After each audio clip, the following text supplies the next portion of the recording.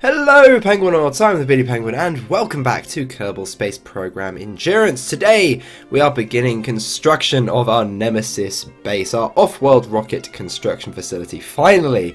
And we are going to be naming this facility Artemis, who was of course the sibling of Apollo. And, well, we're mainly naming it after the moon base in the Andy Weir novel of the same name, which I very much enjoyed when I read it recently. It was a nice sort of change of pace. Similar sort of sense of humour to The Martian, but it was, you know, very, very different. And it wasn't what I thought it would be either. You'd think it would just be about, you know, similar to The Martian, about, you know, a crew of maybe 6 astronauts on the moon in a moon base. No, it's a proper, like, city on the moon.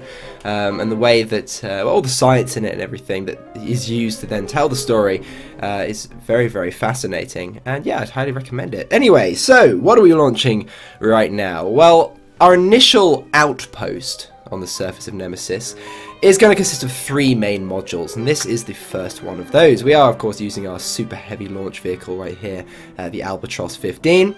It's a 3-stage launch configuration.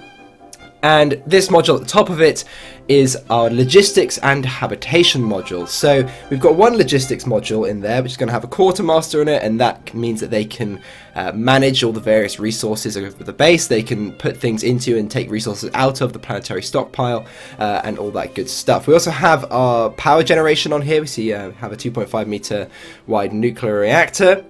We also have some inflatable modules, which you can't quite see, but you will see when they're actually inflated on the surface, and that's where we're going to store all of the resources that we manufacture.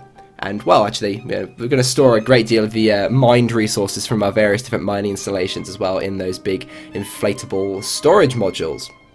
And then, of course, the material kits and specialized parts and all the various different parts of the production chain are going to be stored in there as well. So it's basically just a massive warehouse, essentially, which is going to exist on the surface of Nemesis. The reason why we're launching this first is it's actually, believe it or not, the lightest module, even though we have all of this stuff on it. It does contain most of the crew quarters. We are putting some crew quarters on some of the other modules as well, because this base is going to host a crew of initially 10, but I think we will expand that later on. We are probably going to keep expanding this base. The initial plan for this base means it's going to be able to produce material kits, specialized parts, and produce rockets, but it's going to be reliant on imports, so it's not self-sufficient, it's not producing its own machinery, it's not producing its own life support. But with the amount of life support we are storing on here, and the amount of recyclers and stuff we have, you know, they'll have more than enough life support for a couple of years. But at a later date, we will almost certainly add some kind of agricultural module, maybe even a science module, and try and move it towards actually being fully self-sufficient. And actually, you know, maybe even putting a colonization module on there, which means it can consume colony supplies, which is a high-end good you can manufacture out of material kits, specialized parts, and also organics, which we would need to make in our agricultural module. And that actually freezes the hab timers of the Kerbals on board, so they don't actually get homesick. So you never actually need to send them home. So this is sort of end of the road sort of territory. Right now we're just trying to construct our actual initial outpost. And you can see here, I was a little bit of an idiot. And yeah, the engines on our sky crane, which are going to lower us to the surface, are actually over the base itself. So if I fire those engines, we're going to slag half of our actual module. And I just realised that before going in for my landing approach. So what we actually did is transfer the fuel out of the sky crane, and we're going to have to land using our 3rd stage booster, which, as you'll notice, is not lined up correctly with the landing gear. So this is going to be a little bit of a bumpy landing. This took numerous attempts here. You can see we're also trying to find ourselves an actual decent landing site. The site I settled for in the end is somewhere where there's ore, because it's quite important that we actually have ore in the location where we're landing so we can manufacture rocket fuel. Since this is going to be a bit of a spaceport and we're going to be launching vehicles from here, so we need to be able to manufacture our own fuel on the surface. We also needed to have somewhere relatively close to the equator, and also almost equidistant between all our various different mining installations. Even though technically it doesn't matter, the planetary stockpile doesn't take into account how far you are from the installations, I think it makes more sense to actually, you know, put our base in a central location and have it so our rover will be able to travel around all the different mining installations and collect the resources and bring them back to Artemis. That's the way I'm envisioning it in my mind. And I think it's more fun to sort of set it up in a way where you can actually do that. So we have a little bit of a crazy landing. We bounce off of one of the airlocks there. So I think if that had been any other part, that would have broken. But yeah, for some reason the airlocks that we're using are particularly bouncy. So we managed to actually get ourselves to a stop without breaking anything, which is pretty miraculous. This is, I believe, about the 5th attempt it took to actually get landing. And you see we slid down the slope a little bit here, but there is actually a flatter area just up the hill there. So once our rover has landed, we'll be able to drag all these various modules back up onto the slightly flatter terrain, as you see there, just when we time warp round to the day side, and we'll be able to slot them all together. So we don't need to worry too much about where exactly we landed the module.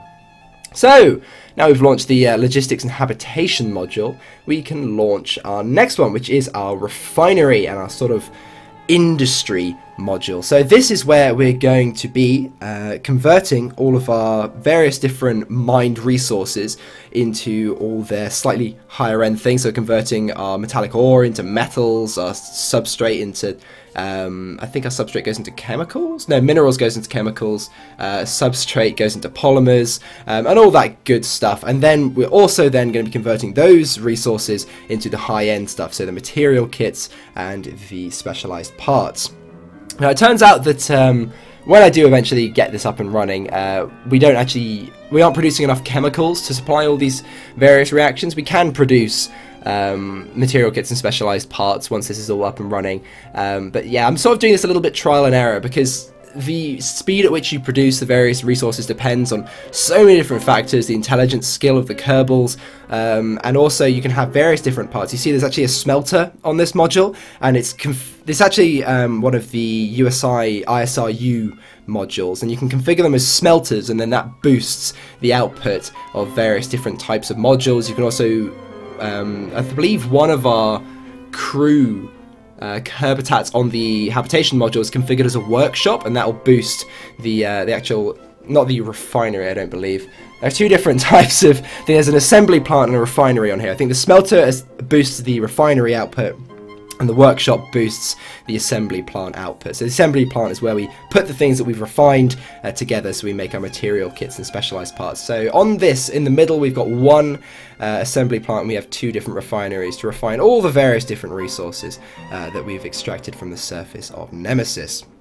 Of course, you know, we're not even getting a reliable inflow of resources because we still haven't fixed our silicon production facility, because of course we had to mine spodumene and refine it into silicon. We need to go send a few more ISRUs to speed up that process a little bit more, because we are definitely not getting anywhere near enough silicon for the kind of production the processes we're going to need them for.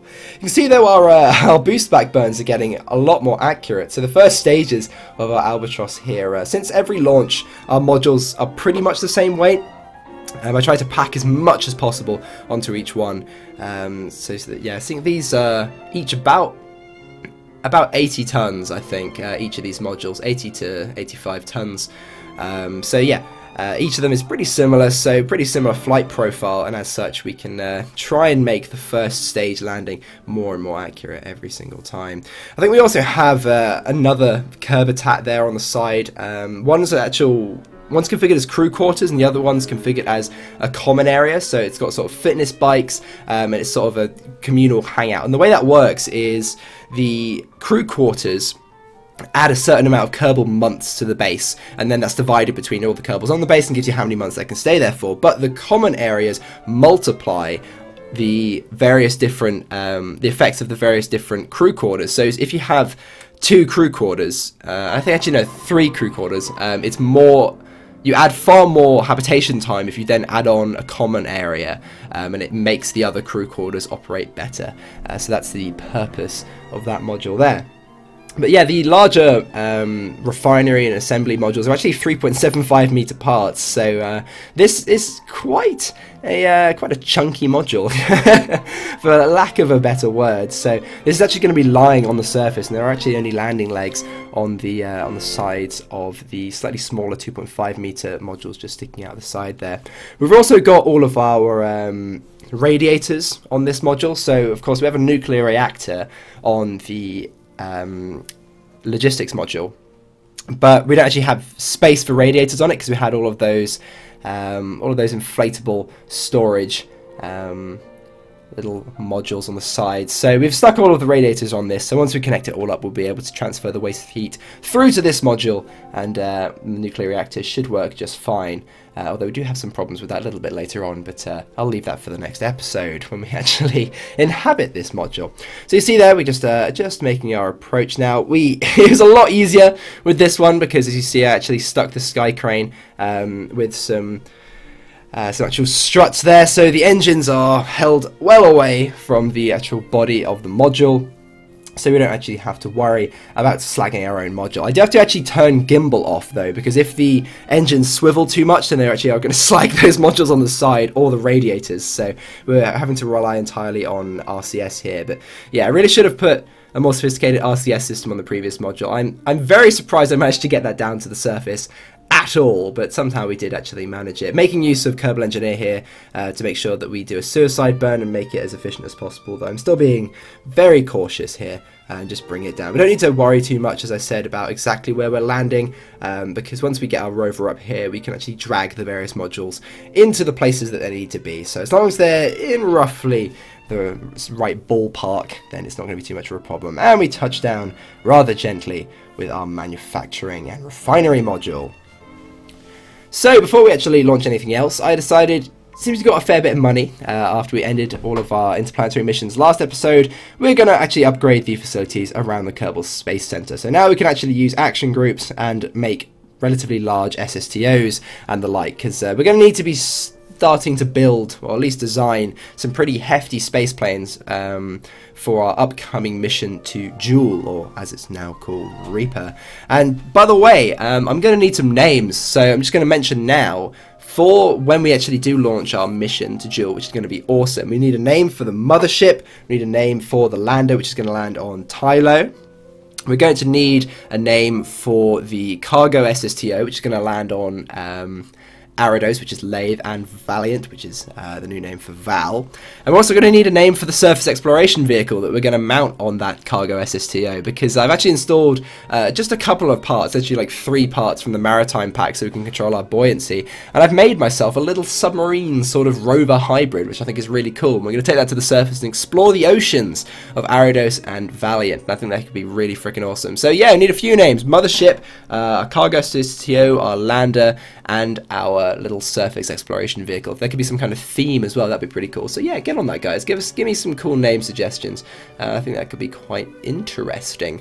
I don't know if I'm going to include like a fuel manufacturing lander as well, maybe something that'll land on Valm and manufacture fuel, refuel the spacecraft. I don't know if I'll do that. I'm still very much at the drawing board for the Jool mission. I'm focusing on this base first, but the transfer window is fast approaching, so yeah, we'll just get on that. So what is this last module here? Well, as you can see there, we have a folded up launch pad, so that's actually where we're going to be building the rockets and launching them from. We also have ourselves a number of drills, and we also have ourselves a big ISRU. One of the bays on that giant ISRU is still configured as a smelter, so we can further improve the efficiency of our refineries. But then the other 2 bays, since a 2.5 meter refinery has 3 different bays, it can be configured differently.